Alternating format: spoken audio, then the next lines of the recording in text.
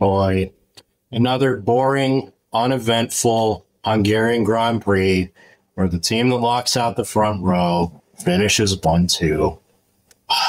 Can we just have anything normal to talk, anything of note to talk about in a Formula One Grand Prix?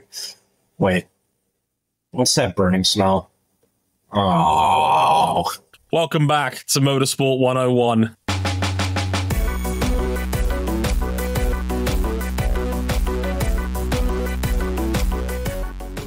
I also like Jason's in the chat suggestion. That's one way to finish 2-1. Hey, everybody. Welcome to episode 534 of Motorsport 101. I'm your friendly neighborhood host, Dre Harris, and glad you could join us as ever. And yeah, on the face of it, that was a really boring Hungarian Grand Prix. Like, it was terrible. We barely got a pass all day. The team that locked out the front row completely dominated, won by 15 seconds, and didn't have any real challenge or competition the rest of the way. Except this is McLaren, and they can't win a race in a normal fashion. Hashtag whatever it takes. If there's no adversity for us to face, we'll make up the adversity ourselves. Hashtag trust the McProcess. That's the show. Places you can find us real quick. Yeah. That really is it. That really is it. That is most of the show pretty much in a nutshell, because yes, McLaren did win the Hungarian Grand Prix. It's been a while coming to actually have McLaren win one of these damn things after challenging and coming so close so many times. And this one was the opposite. It was a completely straightforward victory in every way, shape, or... Oh, no, it wasn't. The pit wall could not help themselves once again.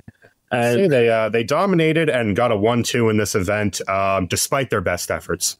Yeah. In spite of their own incompetence, which we'll get to briefly. But as you can probably guess, the three of us back together again. Joining me as ever, first up, Mr. Cam Buckley. Hello, Cam. How's it going?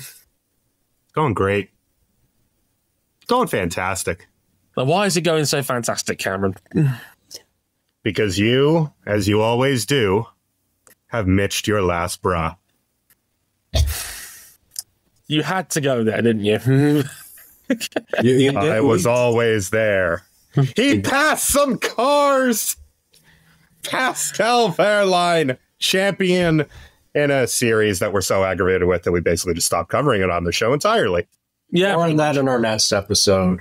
I'm RJ O'Connell. I thought Cam was going to leave with the fact that Honda got their one easy layup with nobody chasing them victory in motorcycle road racing in the Suzuka 8 hours.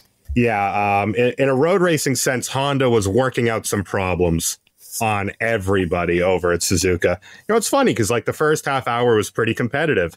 There was a Panigale over there for the first time in a while. And then Takumi Takahashi dropped the weights. Him, Johan Zarco, and young Tepe Nagoe won the Suzuka 8 hours together. Takahashi now becomes the first sit-time winner of the Suzuka 8 hours, which is proof that it may be just because he's cracked at Suzuka and that JSB 1000 is a whole different ballgame for MotoGP, but I've never believed he was as bad as his last outing in MotoGP showed. He was put in an impossible situation when the last time we saw him in MotoGP. We all know, anyone who knows their bike racing knows that Takahashi is a far greater talent than what Honda was going to give him in MotoGP on emergency notice. We all know that. So, if you know, you know, and Takahashi becoming a 6-time winner of that race is an incredible accomplishment. Johan Zarco finally gets to smile in the year 2024. I'm so happy for him. The first and only time that he will be smiling. Marini and Johan Mir are just like, and we could have gone there too. We had off days. It's funny you say that because they say, like, Ducati talked about the race on their Instagram page, and a certain someone said, "Hold the phone, I'll be there next year." And that person was MotoGP world champion Francesco Bagnaia. Well, hopefully next year the electronics on his Panigale are a little bit less, how we say, Italian. How very 499p big limiting factor. How very 499p starter motor of you. Yeah, according to Paolo Sciabatti and Pecco Bagnaia, they're going to be taking it a lot more seriously next year. We'll see how that goes down as well. Yeah, we'll talk a little bit about Formula E in our next episode on IndyCar's Grand Prix of Toronto. Another cold streak getting snapped in that one. We'll talk a little bit more about that next time out. But yes, we're going to talk about the Hungarian Grand Prix and McLaren having the most newsworthy and dramatic 1-2 finish since Sebastian Vettel and Mark Webber did it in Malaysia in 2013. The fact I plucked that story out of there was completely coincidental. I promise. Multi 814, Lando. Yeah, multi 814. Of course. What else could it be? And the small, irrelevant story of Oscar Piastri is our newest Grand Prix winner. We kind of forgot about that whole thing. It's kind of weird how these things turn out. Oscar Piastri is like the youngest Grand Prix winner in a hot minute. And he's the first race winner born in the 21st century, and yet here we are. This is also McLaren's first front row lockout ever. They became the youngest Grand Prix 1-2 finishers ever. Let's see what else. Oscar Piastri also single-handedly ended communism in Hungary. What else have we got here? They put a Ligier on their new caps to sell. That is a true story, actually. They have put a Ligier on their new cap to sell to the public with New Era. So McLaren's going through it this week. They're having a week at the moment, to say the least. Boy, are they? We're talking about Max Verstappen as well, because apparently we've now found... He had a messy race. He was being a bit of a messy bitch out there. And, hey... It turns out that we found a new hook to blame for him not winning. And apparently it's him staying up late and not turning his PS5 off. Damn, he's just like me for real. For real. He's too busy playing Pool Blitz on his PS5. What a guy. More on that later. And a little bit more of the big news coming out of Audi. Because Andreas Seidel gone. And J.J. Abrams is back? What the? We're adding lens flare to our Formula One teams again. More on that at the end of the show. But places you can find us real quick. We are on youtube.com/Motorsport101 if you want to watch our full episodes on there. You could do it on our audio boom page as well at Motorsport 101, as well as iTunes, Spotify, all the good places where podcasts are now currently available. You can check out our website, motorsport101.com, if you want some bonus content of me talking about the McLaren and that Grand Prix in general, as well as IndyCar in Toronto, and a bonus article that went up today talking about should Red Bull keep Sergio Perez. We actually don't have enough time to really talk about it on this pod. We might do for Spa next week. We'll see how we go, depending on how his weekend plays out. But if you want some written thoughts from yours truly on whether Red Bull should play Spa and then get rid of Sergio Perez, that's available on the website as well. You can follow us on social media, Motorsport 101 Pod on Instagram, Motorsport_101 on Elon Musk's failed business according to the economy this week. Mm-hmm. Yeah, who knew? Who could have possibly guessed? And of course, if you want to follow us personally on that site, you can at Dre Harrison 101, at RJ O'Connell, and at C Buckley 917. And of course, if you really like us, you can back us financially on Patreon, patreon.com/Motorsport 101. Back us at any level. We can get some extra DRR content early. $5 gets you early access to everything that we do, audio, video, you name it. And if you back us at $10 level, you can join us in the supporters club of our Discord server, as well as listen to these episodes live as they are being recorded, as Kira and Jason are doing so in the chat right now. Thanks for listening in, guys. Much appreciated. We'll hopefully get some of the chat involved as well. That's one of the perks of backing us at the $10 level. If you get into our Riverside room, you can actually interact with us as we're recording this show. We can get some input in there as well. That's fun, right? You doesn't want to steer us off the guardrails? Just a little bit. That's more or less how I got this gig. Yeah, we lifted him off the couch. We couldn't get rid of him, and now he's stuck here, as you do. But right after this, let's get into the 2024 Formula One Hungarian Grand Prix.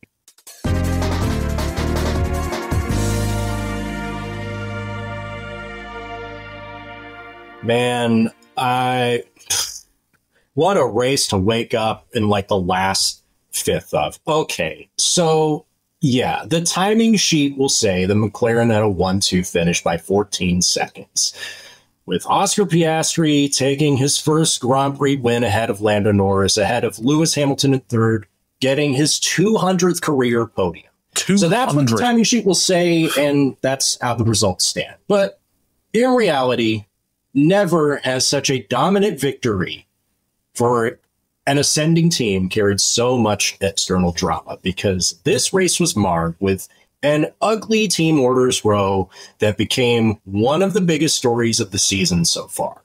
Oscar Piastri took the lead in the opening lap, held a 2-second lead heading in the final round of pit stops, and Lando Norris behind him was pitted first and 2 laps earlier than Piastri did, giving him a 2-lap undercut. And after the stops, Norris came out in front. He was told to swap positions with Piastri, who had led pretty much all the race up to that point, but Norris refused.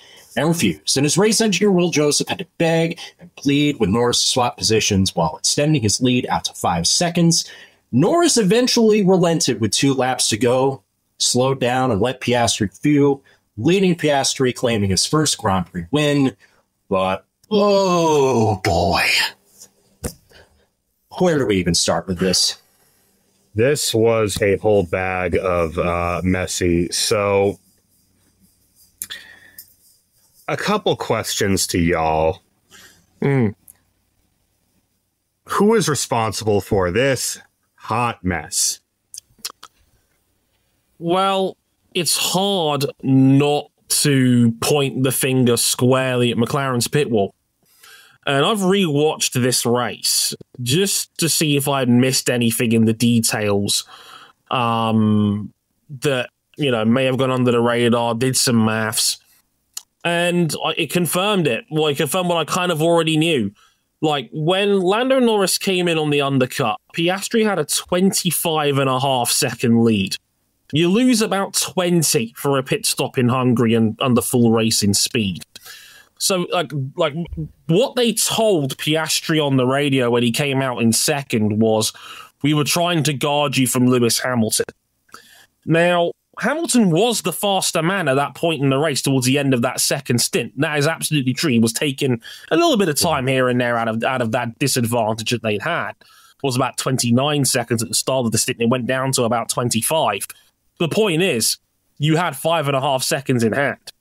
Barring a disastrous pit stop, and, well, why would you bank on your team having a bad pit stop? You assume it runs smoothly. You could even afford to have a 3 or 4 second stop, and chances are you're going to be okay. Piastri comes out in front of Hamilton, and you've got the win secure. Instead, not only do you box Lando Norris, you give him not a 1, but a 2-lap undercut, pretty much guaranteeing that he's going to come out in front. The undercut was powerful here. It was worth about 1.5 seconds a lap. Tires are always, and this becomes very important later, the tires are always worth a lot here. Mm-hmm. New rubber's worth a lot here. Yeah, new rubbers worth so much lap time here if you can get it fired up. It just feels like they overcomplicated what should have been a very easy decision. Do you think it was because they were trying to get slick with it? That they were trying to like reverse the positions and think nobody would have noticed? Well, then they wouldn't have called. It's just a matter of incompetence. Well, then they wouldn't have made the call after the fact. That's what I was literally about to say. If it was a genuine driver swap, get Lando back out in front, and they wouldn't have immediately told him to give the position back. So it's either that was the plan and they immediately changed their minds when it actually played out that way, or it was just genuine malpractice and they were just trying to atone for what they felt was. And I'm using inverted commas here. Right, in inverted commas. When I just woke up and started assessing the situation, I'm thinking, hang on a second. When you're doing team orders like this, isn't it supposed to be to benefit the driver that's ahead in the championship? Because, as you know, Lando Norris is a distant second in the Drivers' Championship behind Max Verstappen, but he's still ahead of Oscar Piastri. And as I thought about it some more after the race, I'm just thinking, like, McLaren are conceding the driver's title and just going all in the constructors. But it That's what I'm thinking they're doing here. But the constructors don't matter because your cars are going to be 1 and 2 either way. It doesn't matter which order they're in. You've got a 1-2 finish, and as we found out later on, Max struggled, and Perez did as well as he could. But this was going to be a big day for McLaren in the constructors. It was the first real counterpunch that McLaren's landed in the constructors' title fight. But it doesn't matter what order the cars are in; they're going to finish 1-2 either way. So the constructors isn't the issue. Like, as you pointed out, RJ, if McLaren wants to challenge on all fronts, the move is make sure Norris comes out in front. Because, as we found out, Verstappen ultimately finished in 5th. This was a chance for Lando Norris to take 15 points out of Verstappen's championship lead. Was going to take it down from 84 before the weekend to potentially a very nice number instead.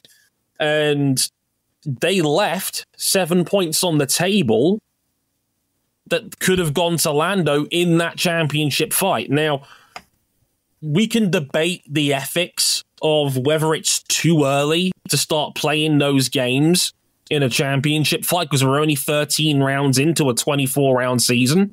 We're in the first race of the second half of the year, but it's hard to deny if you're McLaren and Oscar Piastri, who, bless him, is a very good driver, but is still 40 points behind Norris in the championship, the play is Lando.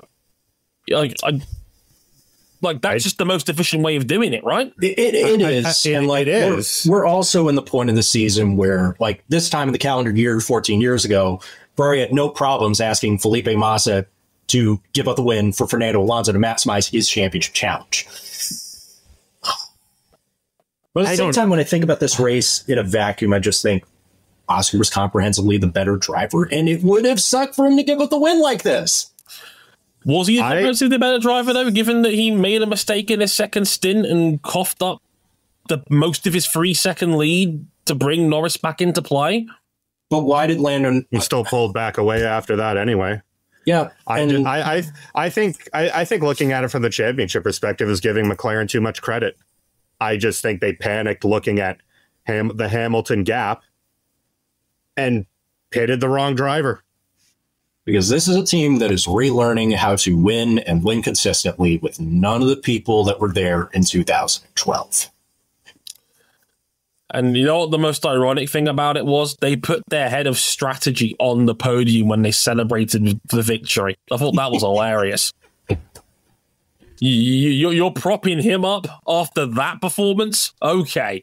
A race where you shit yourself and was 5 seconds out on the maths. Okay. I mean, look. A strategy to make the Binotto era Ferrari blush. More on that later. And look, you can't realistically be asking Lando Norris to give up a victory. Because that's essentially what you told Lando to do. It's the ultimate team orders call. It's Valtteri Bottas at Sochi all over again. Remember that one for Mercedes when they told Valtteri to give up a win? So not even to help Hamilton all that much. It was specifically so that Hamilton could go 2 races in front in terms of points in the Drivers' Championship. It was arguably an unnecessary move, but it was ruthless, but it was effective. And Valtteri, God bless his soul, he's a better man than me as a team player, actually gave up a win to Lewis Hamilton. Yeah. I mean, in order to help that championship. Rubens Barrichello did it in Austria not once, because we all remember the one in 2002, but twice because it was the second year in a row and he did it. And we hate Ferrari for doing it at the time, but it ended up working out. We hated it so much we banned team orders in F1 for a little while. We banned team orders in the sense that, okay, you can do it. You just have to put in very coded messages to treat us like children when we listen to the team radio and not think that we know what you're up to. You can't ask Lando to give up the win. That was horse shit. And I understand, Lando is and honestly, there's 2 ways to do this. Either you just ride it out and let Lando take the win and say, sorry, Oscar, we screwed up the strategy. Bad luck. We're really sorry. We'll try and have a make good on this. Instead, you've got Will Joseph writing a goddamn sonnet, like a love letter. I'm surprised he didn't play Cupid's Chokehold by Gym Class Heroes, begging the man to try and give up the win. It's like, take a look at that race win. She's the only one I got.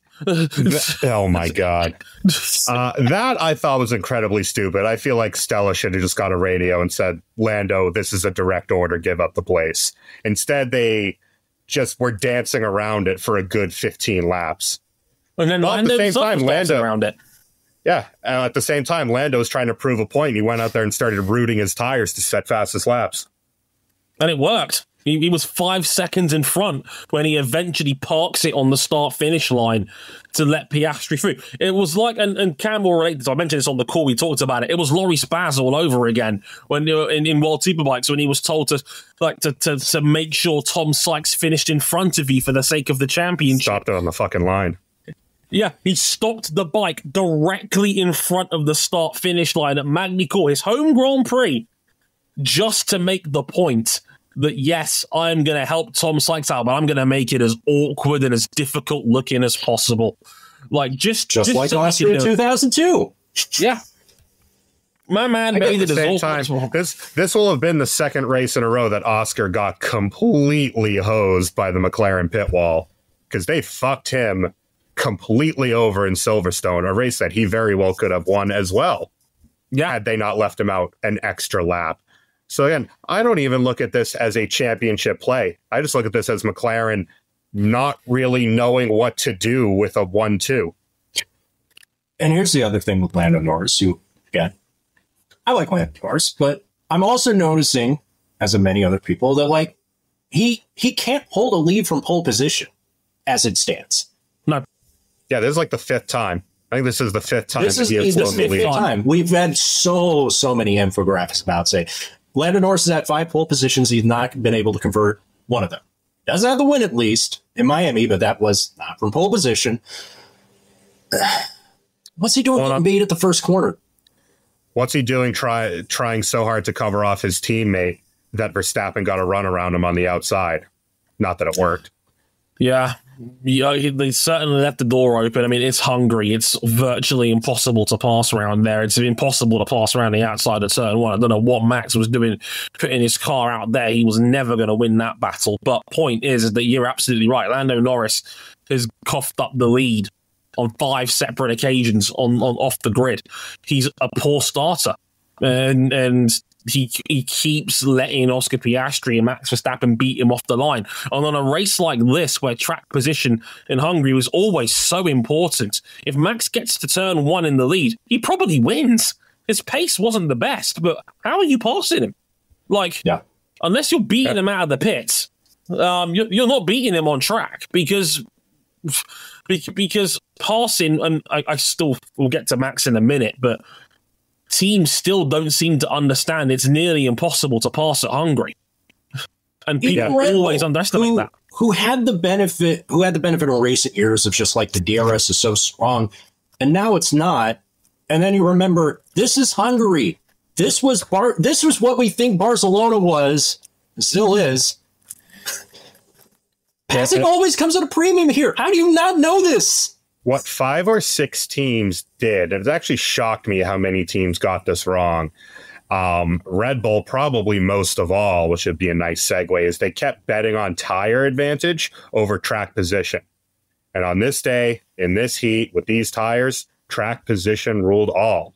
Because you spent any length of time behind someone, your front tires would just go out the window. Which brings us to Max Verstappen's race. He spent most of the race getting undercut by those around him. He fell behind the McLarens on the medium tire. On the final stops, he was undercut by Lewis Hamilton and Charles Leclerc. He still had a chance at the podium, but then going into turn 1, Verstappen collides with Hamilton after he locks up. Max finishes 5th. Lewis gets the podium place, and Verstappen's not happy on the radio. He has an explosive set of tire raids of pretty much everybody at the pit wall.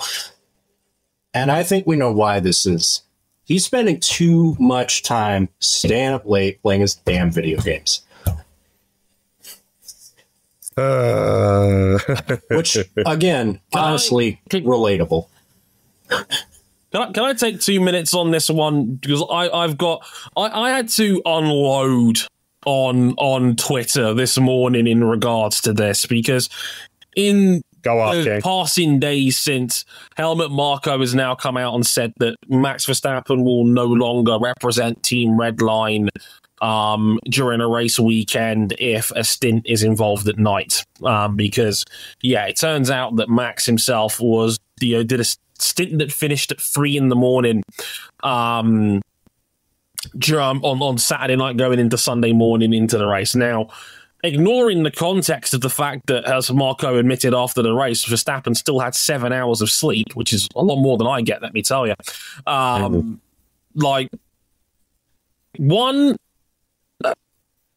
People that wanted to say, oh, well, he had this race result because he was tired. One, you cannot prove that. I always say to arguments like this, would this hold up in a court? The answer 9 times out of 10 is no. It's very convenient to say, oh, he's tired. It's very tired, and that's the reason why he hit Hamilton. Look, Hamilton didn't make a big deal about it. Verstappen didn't make a big deal about that incident. Of course, Hamilton didn't make a big deal out of it because he ended up better in the exchange. Of course, and Max was like, it's a racing incident. The stewards thought it was a racing incident, and that was the end of the matter. But of course, you can't tell Hamilton and Verstappen's fans that, because they think they know better than the drivers do. And stop us if you've heard that one before with those two audiences in the last few years.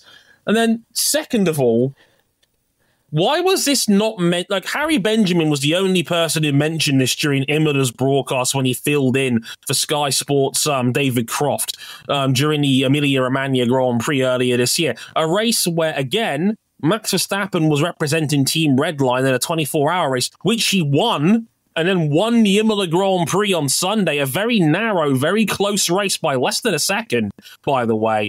But that wasn't a problem then. If anything, it was turned into a huge story about how Max did double duty and won both races and looked like a goddamn champ. Christian Horner called him a, quote, driving machine, as a way of describing his brilliance over that weekend, being able to win in sim racing and in the real world. Why is it only a convenience now that it's lost? No, exactly. And look, this is mostly the fault of David Croft and Nico Rosberg on Sky's broadcast, who used that as their hook and stick to beat Max with, and completely ignored the fact that McLaren has been the best team in Formula One for the last 7 races now. The scoreboard literally says so, that they've been the best team in F1 for the last 7 rounds, since, ironically, Imola, right? And yet, with only 2 Grand Prix wins to show for it. Yeah. Right. In that same period, right? Verstappen has still gained 20 points on Norris, his next closest competitor, in that time period. Despite the fact that the car is so stiff at the front, despite that they've lost the way with their upgrade pass, and despite the fact that Verstappen's looked a little ropey. Yeah, ropier than he has been in recent years. Yeah, they brought a big high downforce upgrade package. Ironically, it looks a lot more like how last year and the year before Red Bull looked at the back of the car. And the thing isn't that it didn't work, because that car was a rocket ship in high speed and medium speed corners. But in low speed, it's that it didn't fix what's wrong with it. The Red Bull has really high roll stiffness on the front of the car, that very stiff, very compliant in a specific way suspension. Ironically, the major thing that Newey is responsible for, his signature on this generation of Red Bulls, well, it's their limitation. Because in low speed, the front of the car is just not in the track. And we saw it a couple times during the race. Max turned in for the corner and the front of the car just said, no, thank you. The first time he tried to pass Hamilton, he turned in into turn 2 and the car just wasn't having it. Nope. The second time he tried to pass Hamilton, a bit messy, that one. Yeah. How very Jerez 97 of this whole thing. So that suspension's so stiff, it survived that fall because that car was doing its best reverse Marcus Ericsson. Shout out to the Rocket League edit. I didn't see that. That was fantastic. Very good. That was very good. But yeah, it feels like a piling up of that, coupled to just for once a really not very good strategy from those on the pit wall at Red Bull. The first time they got undercut could probably be excused because they just got undercut by the car behind them. The second time, what were they doing? Because I could have told you, I could have bet the world that Lewis and Charles were going to undercut Max. And it's like they landed on this weird middle ground strategy. I thought they were going for the one stop in the first stint. Me too. And it did work. Yuki Tsunoda made it worth it, and he ended up ninth for it. Yuki Tsunoda had a one-stop strategy and converted in the points, which is great for a driver who just completely chunked his car in qualifying. Yeah, he turned that thing into a no low ballers. I know what I have. in Q2. Yeah. Q3. Yeah, absolutely. So, no, I agreed with Cam. As I was watching that race in real time, I thought Red Bull was going to pull the one-stopper because I thought it's the only way they've got a shot of winning this race. It turns out that 41 laps on the hard tyre was roughly a little bit too much. It wasn't completely beyond the realms of possibility, as Yuki Tsunoda went on to prove that, again, he ended up finishing ninth. But this Red Bull has issues. This Red Bull has now got weaknesses that are now exploitable by McLaren, who have a much better setup in low-speed corners where mechanical grip is more predominant in this car at the moment. I think Red Bull will likely go back on top at Spa again this weekend, but in a low-speed track like Hungary with a lot of low-speed corners, the McLaren was always going to do well here. Yeah, it was amazing watching it because in the first sector, Verstappen was always fastest in qualifying, and then all the time would just piss away through the sixth and seventh, that little chicane in the middle sector. And while you would expect them to come back at Spa, given Red Bull has absolutely annihilated the field more than they usually do 2 years in a row, the big task at Red Bull has to be fixing this roll stiffness issue, because roll stiffness is twin to your aerodynamic platform. People say, oh, why don't they just soften up the front of the car? That hurts your aero. That hurts your downforce. It's something they can fix, but it is not an immediate nor easy fix. I believe that they can do it, but the defining thing for Red Bull for the rest of this year has to be being able to soften up the front of this car and make it a more compliant car in roll, over bumps, over curbs, without losing their prodigious downforce production, because that is the rock upon which Red Bull has built their championship church the last couple of years. They need to fix it, because they sure as shit ain't winning the Constructors' Championship at this rate. No, which should we talk about the Perez thing? Because, like, yeah, I mean, yeah, it's kind of ironic. I'm sad. I don't want to see one of my favorite drivers go out sad like this, but I'm preparing for it. I'll give him this. His race wasn't actually half bad. Here's the problem, Dre, is that him totaling the car in Q1 and having to come back through the field for 7th is the best weekend he's had in months. Yeah. That was a genuinely good race from Checo. 7th was the realistic maximum he was going to get, given the top 6 are in another legal altogether. The pants off of Russell on an equivalent situation. Yeah. Absolutely destroyed George Russell, who is in a car that isn't far behind in terms of relative performance right now, and stuffed Russell into a locker. That is the sort of shit that if Perez starts that race from an even respectable qualifying spot, he's probably in the top 5. And you say, you know what? Fair enough. That's fine. If Max is 3rd and Checo's 5th, no one's complaining about Checo. That's fine. Well, he wasn't even a million miles off of Max on the hard tire. He was very good. Him being able to start on the hard tire set him up for a really productive race. The problem is that he crashed the car in Q1 on just one of those crashes where you go, hey, I've seen those in public lobbies. Yeah, it happens. The thing is, though, it wasn't a huge mistake because it rained minutes before that qualifying session started. Yeah. It was a very slippery track at that point in time. It wasn't a huge mistake. It's just the accumulation of the mistakes that Perez has made people run out of patience. It was the 4th time in the... Yeah, Get out of my head. Get out of my head. My same statement was in my fucking mouth. its fourth Q1 elimination in the last 6 races. Even with the RB20 being a bit of a tricky car, that is insanely bad. It's unsustainable. It's untenable form. It's why people are having the conversation about moving on from him. And this honestly, is the first weekend where you could say, like, Marco has been very vocal about it. This, I feel, is the first weekend where Horner has been like, look, we can't keep doing this. We can't keep walking one-legged because McLaren are here. McLaren on a certain type of track are ahead of you. They are going to run you down in the constructors. Yeah.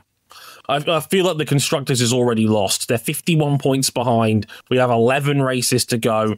And McLaren have the best all-round team in Formula One right now. They have a very quick car on low speed, low downforce setups. They are going to win races now. There is no question about it in my mind. They've probably got at least 3 or 4 more in them between now and the end of the year, maybe more. And Oscar Piastri is 1% off Lando Norris now. Well, Piastri he's not quite Lando, but he's close, and he's close enough. He's getting closer. The last 2 or 3 races, he has been, I feel, much closer to Lando, not just in terms of the raw speed, because I actually think Lando has gapped him a little this year in terms of raw speed, but I think Oscar has traded that back and has been much better over a stint and on his tires this year. And it's that gap closing that is what you expect of a team that has 2 of the best young prospects to come from junior Formula racing up to Formula One, who are now starting to reach the peak of their abilities.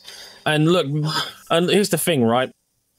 I'll let you in on a little spoiler before you read my Red Bull column. I do ultimately say that I think Red Bull should keep Checo for at least the rest of the year, because chucking out 4 years of data and starting fresh with a new dude, whether it's Daniel Ricciardo, Yuki Tsunoda, or even Liam Lawson, because hell, I'll let you in a little secret. John Noble made that suggestion to me when I met him up for drinks at Autosport Summer Party the other day. It was like, yeah, they should give Lawson a go. And I'm like, wow, that's bold. But, you know, it's one of them things. I think it's a lot harder to start over with somebody mid-season. It absolutely is. Like, how many mid-season moves have we seen in the era of limited testing that actually work out? Rarely. Liam Lawson's the one exception, and in recent times, and that was he wasn't even supposed to get there. No, and the point I'm getting at here is that at the moment, the top 8 in Formula One, besides Checo, the other 7 seats in F1, it's never been more stacked. Whoever you're asking to replace Checo with is going to have to compete with Piastri, Norris, Leclerc, Sainz, Russell, and Hamilton. What do those 6 men have in common? They've all won a Grand Prix this season. You know what? This is the most Grand Prix winners we've had since 2012, and yet nobody in this pack sticks out like a Pastor Maldonado of the bunch. Well, yeah, we've had 7 because the problem for the Drivers' Championship at this point is that Max could still legitimately take the next 3 weekends off and still be leading. Mm-hmm. Everyone else who has won a race has won 1 race this year. He's won 7. Yeah, and that this is the first time that, like, the talk of the Drivers' Championship being under threat. I just don't see Max losing that many points because Lando only just took some points out of him. And it wasn't as many as he could or should have done. Right. It could have been 15. It was only 8 in the end. Yeah, and for the same, like, there's been plenty of talk of, will this trigger Max to move to Mercedes? Somehow, I don't think a performance clause in his contract going, well, I'm only ahead of everyone else by 3 races, is going to be able to be triggered. Yeah, people want that narrative to bond because Mercedes have gone from off the pace to, hey, we're in range if some shit happens. Which is where Mercedes are at right now, because Hamilton was still 15 seconds behind the winning car. And I do think it would be funny, though, if Verstappen, like, burns this relationship to the ground just so he could go to a team that'll let him do sim racing, whatever he wants. Yeah, to get him, Toto Wolff will let him play any console to whatever hour. Yeah, well, I mean, it took. I mean, did that how he convinced Lewis Hamilton to come over in 2013? Or was that Ross Brawn going, hey, we'll let you bring Roscoe to a race event? How about that? Sold. Let me sign that dotted line real quick. Jokes aside, the championships are just an extra. They're just a perk. Jokes aside, of course. But yeah, so I don't know what Red Bull does right now. On form, you'd want to bring up Yuki Tsunoda. The problem isn't so much. A lot of the discussion has been about Yuki's temperament, and they have a point. He's still a bit of a hothead, but he is also the hot hand. I think the bigger problem for Yuki is that all you're getting is a rental. He's a Honda guy. If he impresses over at Red Bull, he's probably going to get plugged in at Aston Martin for 26, and then you're in the same seat all over again. But for who? Yeah. Because Fernando Alonso's got 2 more years. He's guaranteed a 26 spot if he wants it. Oh, I don't know. But judging by the way he's been talking on the radio, I don't even know if he's going to come up to the races next weekend. He's too busy being confused for an Axis GP car. Yeah, good luck. I mean, the new Valkyrie LMH does look pretty nice. I'm not get ready to learn hypercar, buddy. Get ready to relearn hypercar. Kieran in the chat says, "Do you really think Alonso wants to stay there?" And I say, "Well, yeah, because he's got no alternative, and he clearly wants to stay in F1. Because if he did, he wouldn't be signing a 2-year extension." There's always time for another Enstone reunion. Get the hell out of this chat. Get out of my podcast. The thing is, right, every time Alonso... podcast. My man got I'm very commandeering it, I'm checking him out. Not over my dead body, Buckley. Now, the point I'm getting Your terms are acceptable. The point I'm getting at here is that every time Alonso sat down on the negotiating table, he wants multiple years. That's the issue. Like, when he was at Alpine and Aston Martin, he's wanted multiple years, and Aston Martin's prepared to give it to him. The amazing thing is, if he makes 2026 and the new regulation change, he'll be the first 45-year-old driver on the grid since Graham Hill in 1973. Well, that'd be 4 full engine regulation changes. The 10s, the 8s, then the hybrid 6s, and now the twin-turbo biofuel 6s. I guess that will be astounding. Yeah. Well, yeah. That's astounding longevity. And again, this is with what? 3 gap years? 2002, 2019, 2020? Yeah. Yep. I mean, this is a guy, he debuted in 01, didn't he? I mean, that is... Yeah, on the Minardi. For Minardi. So, I mean, that would be, God, his 23rd season in F1, if that holds up. That is incredible. I mean, he's going to be the only member of the 400 race club if that contract goes all the way to the end. 400. It's the Valentino Rossi of appearance checks, because he's the only man in MotoGP in the 400 club when it comes to overall appearances. There's a few guys in the... Yeah, there's no one close. There's a few dudes in the 3s, but there's no one in the 4s. Like not even close. And before we move on, Vic asking in the chat as well. The other question is, how long will Aston put up with Alonso's shit if he keeps being short-tempered? They'll put up with it because Aston Martin, since they got here, have wanted a big-name, fancy fuck-off showpiece driver. Yeah, absolutely. Remember, they paid Sergio Perez 10 million quid to not come to work so they could go sign Sebastian Vettel. Think about that. They left after 2 years. They told one of the best midfielders in recent Formula One history, kick rocks, we're bringing in Seb, who came off a horrible final 2 years at Ferrari. And Seb justified his expenditure in the end. He was pretty good in the 2 years he was with Aston Martin. But even so, like, it wasn't great. And by the way, how much would Aston badly wish for Sebastian Vettel's development in the car now, given where they're at right now? Oh, boy. I don't know. That launch spec 2022 Aston Martin was haunting. Cheeks. Anyway. Fernando Alonso, another masterclass of developing the car backwards so he can maintain his position as the best pound-for-pound driver. I'm going to make this car worse to enhance my grind. That's right.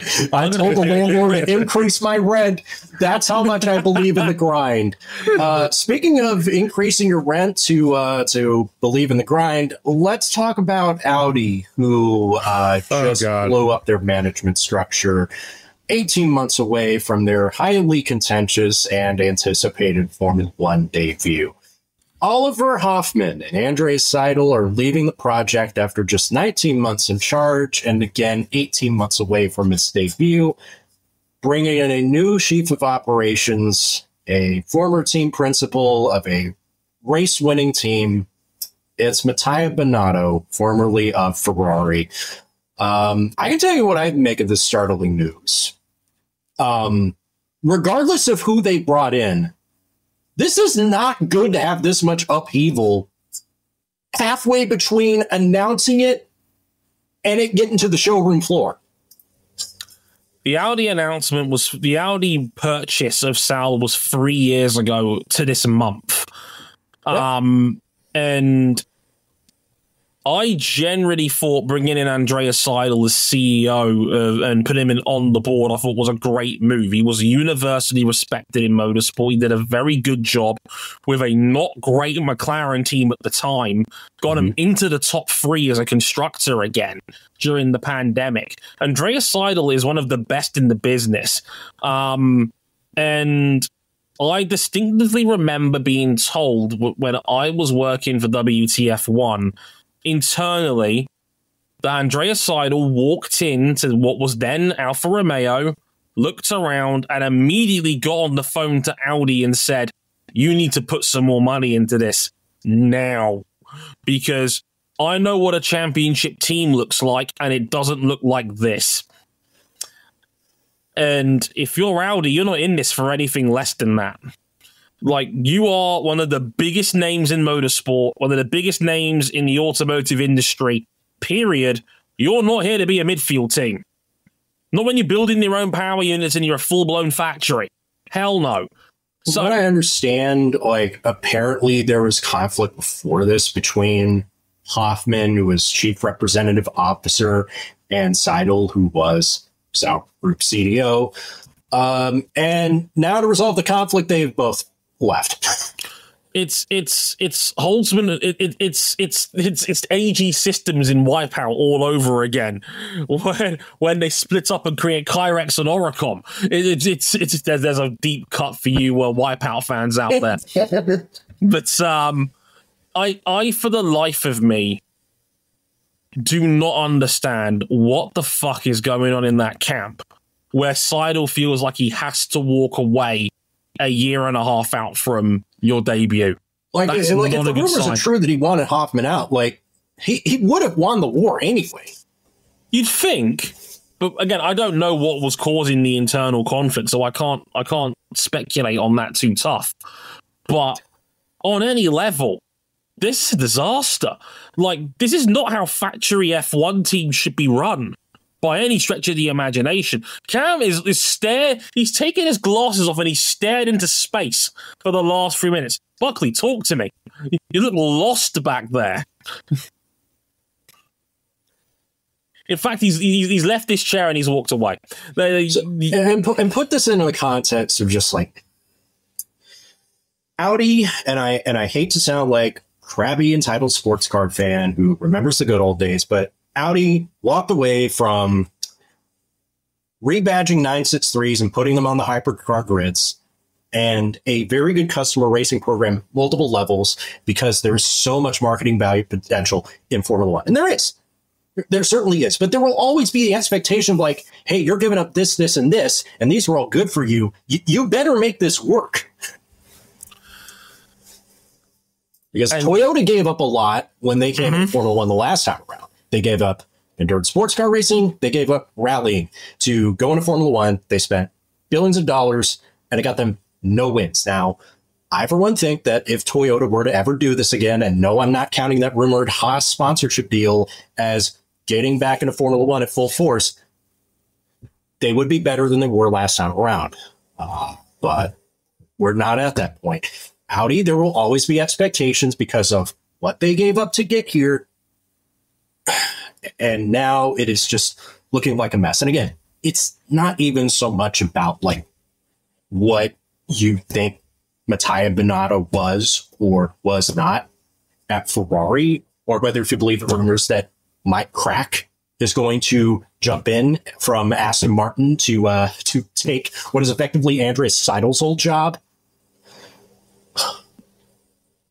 the instability by itself is just, it doesn't look good. You have to treat this as just like Sauber as we know it is going to end in 2025 and a new team is going to take its place in 2026. But it doesn't look good. How many,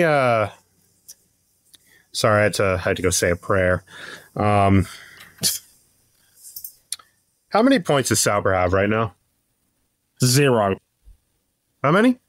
0. They're the only team in F1 that hasn't scored a point yet. 0. You know, I haven't built a Formula One car. I haven't actually entered my car in the 2024 Formula One Championship, and yet I have as many points as a team principal as Sauber do right now. Kira stole my brain cell and said that Valtteri Bottas is currently 21st in a 20-car championship based on countback. And you know the irony, despite the fact that he is single-handedly ending Zhou Guan Yu's career.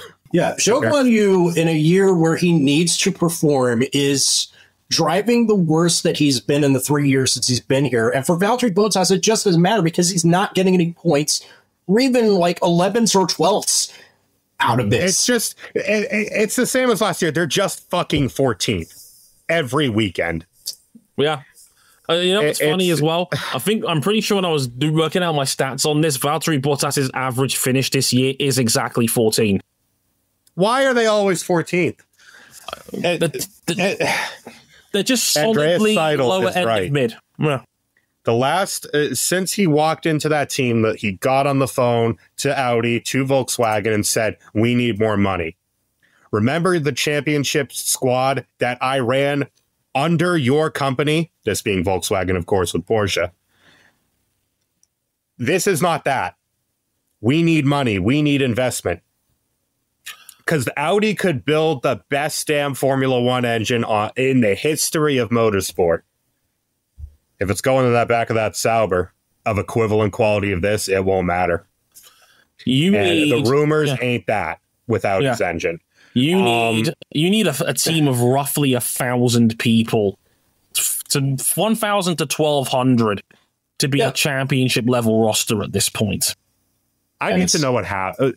We're not going to probably find out ever what happened unless it leaks out, but something had to have happened for this to be 18 months out from you hitting the track, and the two most important people in your program are shit canned and gone. One of them, a verified, very high-quality team principal. And you hired Mattia Binotto, who dragged Ferrari to their lowest point in 40 years. He was also the head of the engine department during Dynasty Run Schumacher years. Okay, so lock him in the engine room at Audi and don't let him touch anything else. You're not asking him to be team principal. You're asking, though. You are, though. Because Sauber's structure is different. We all knew Andreas Seidel was the guy pulling the chains, despite the fact he was given a role in the team where he didn't have to roll up at the race weekends every week. That was Alessandro Aluni Bravi's job when over there now was, quote, team representative. How does Mattia Binotto, who dragged Ferrari down to 6th in the Constructors' Championship not that long ago, has fallen up into... I wouldn't call this fallen up. You get to run Audi's Formula One team on status. He was running Ferrari's Formula One team directly into the ground, mind you.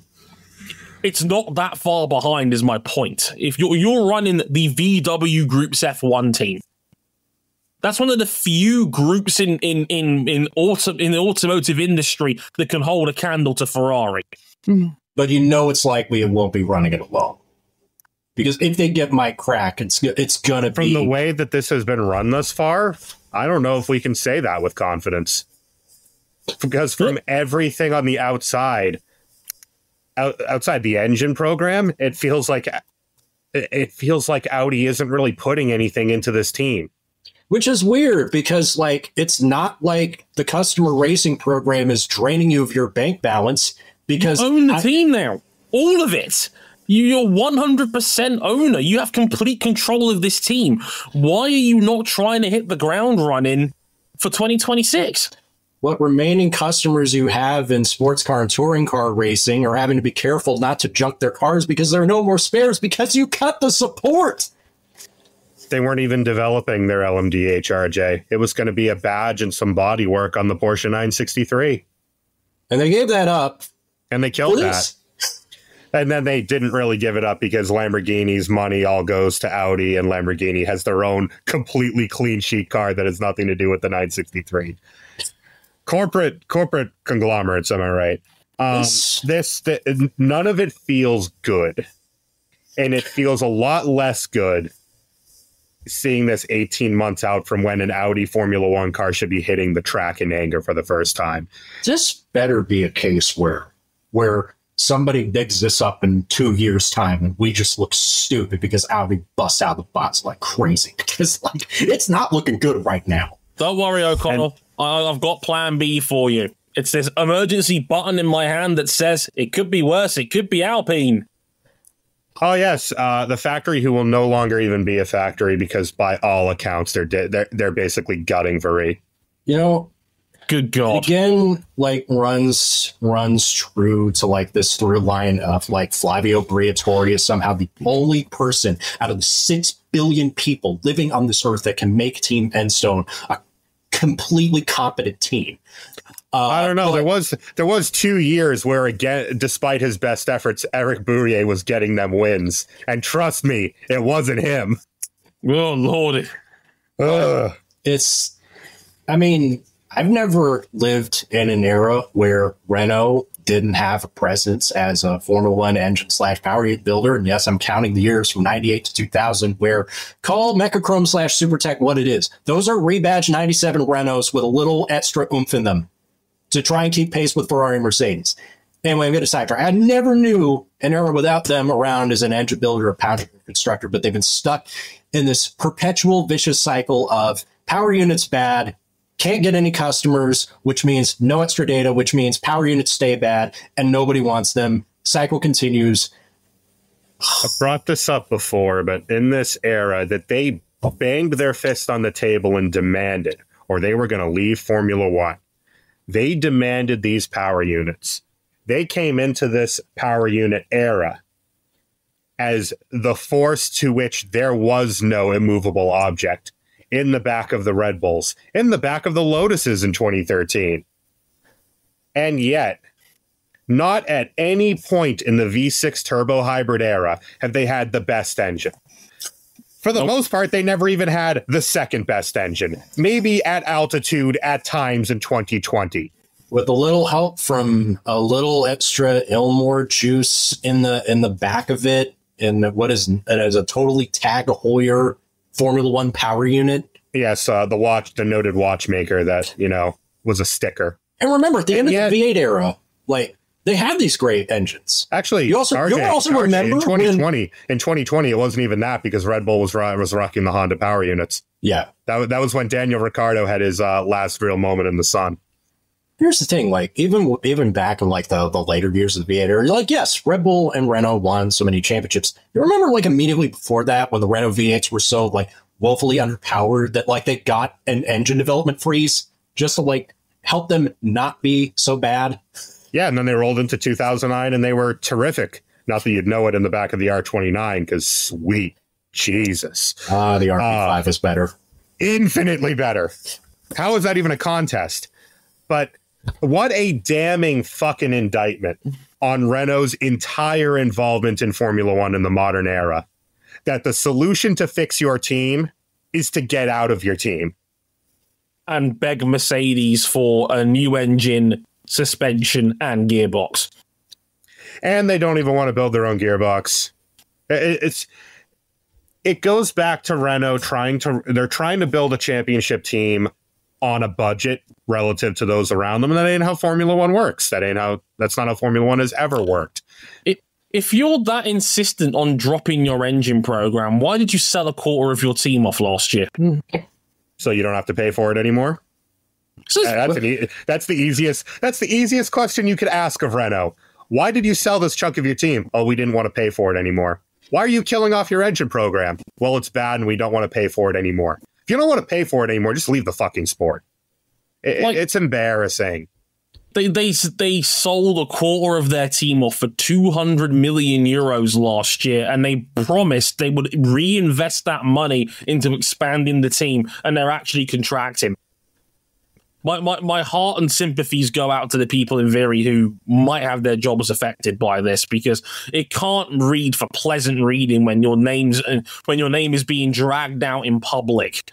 And when your department is the subject of getting roasted and torn apart on social media because the bosses and the higher-ups do not fundamentally know how to understand and run an F1 team properly. When there's letters coming out of the woodwork that previous management were firing people for being too close to the previous management on a whim, and you wonder why this team is so dysfunctional. And in all of this, putting it together in my head, we're only going to go into this next engine formula, having re-architected all of these engines to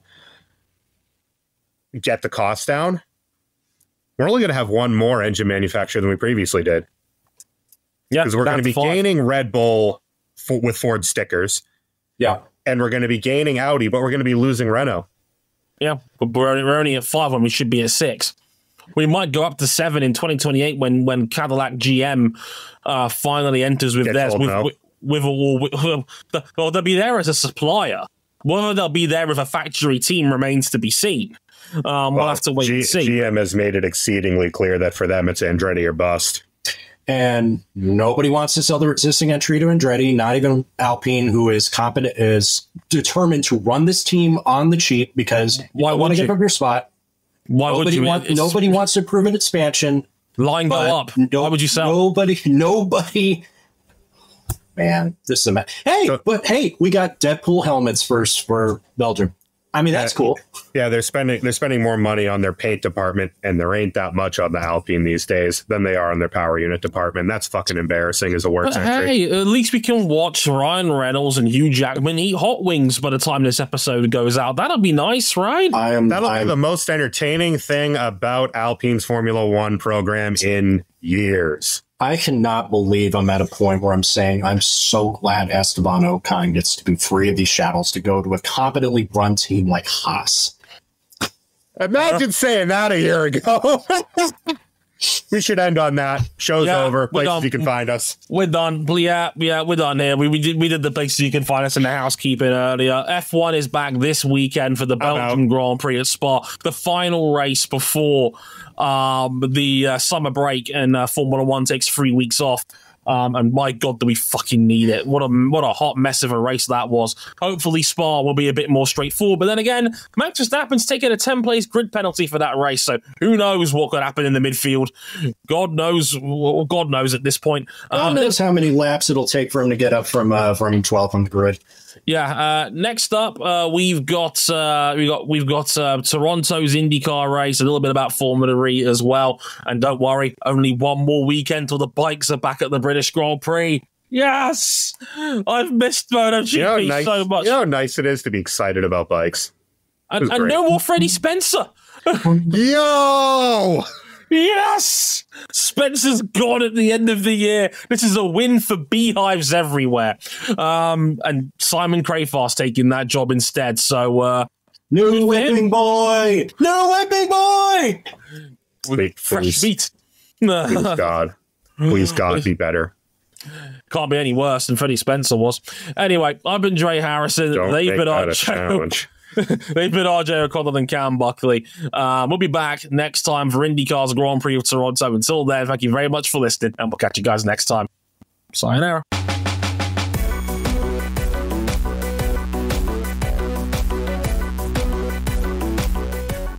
Y'all, can somebody run Team Endstone that wasn't previously exiled from the sport for race fixing? Is it possible for somebody to be out there that's good at this?